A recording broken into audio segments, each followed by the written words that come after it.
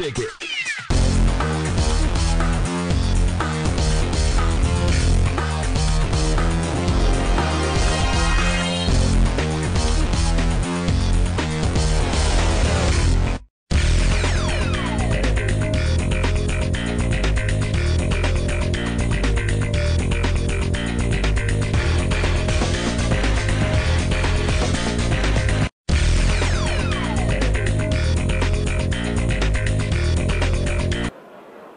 Andy Teach is with us here from Flir Systems, and he is joining us for Showstoppers here at CES 2008.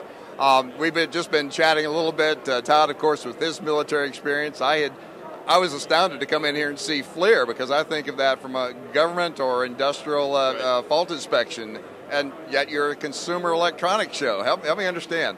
Well, Andy, it's actually our first stop at the CES show, but we have established a division within Flir we call the Commercial Vision Systems Group, and it's focused on taking what was really essentially a military technology and bring that technology into the consumer market space.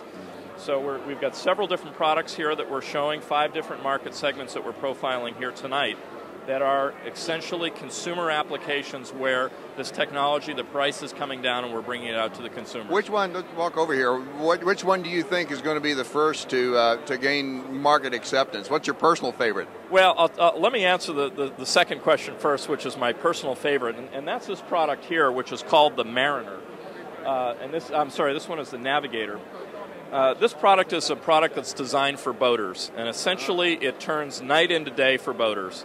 So if you've ever been out boating at night and you know what it's like to be out past sunset and then you got to drive back in with your expensive boat, this takes the worry out of that equation. Right, sure. So it's a thermal imager that operates with no light whatsoever, and in the case of a boating application, it allows you to navigate safely, to avoid floating debris, and God forbid if you have somebody go overboard, it's very easy to see someone that's in the water with one of these thermal imagers because of the big thermal contrast between a person and the water temperature. Oh, surely. And I see that this appears to be a battery-powered unit?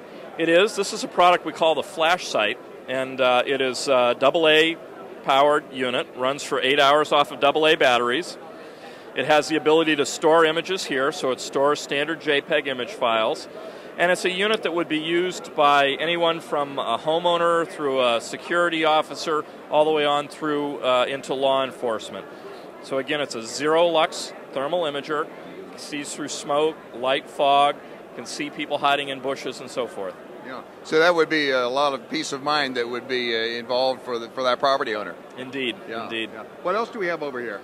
Well, you asked what market has taken off the fastest, and I'm going to move over to this product here, which is a unit called the Pathfinder. And what the Pathfinder is it's a thermal imager that's designed for automotive applications.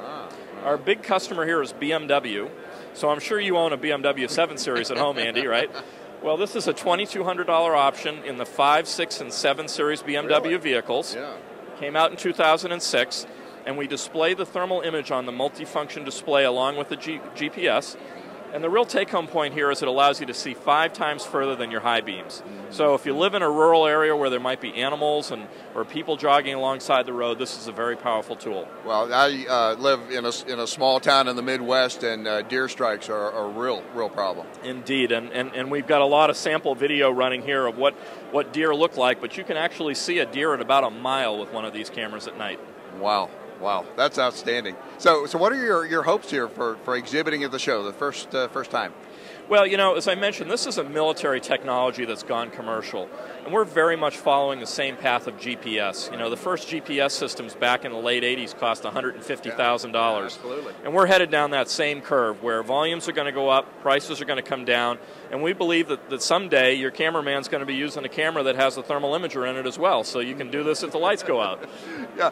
So now, where could people? Is it just FlirSystems.com? Is that the web address? Yeah, we're sold through literally thousands of outlets today, but FlirSystems.com is the parent company. It's where you can go learn about the technology and then find an installer for the application of interest. Now, so your $2,200 price point, is that pretty typical for your entry-level systems?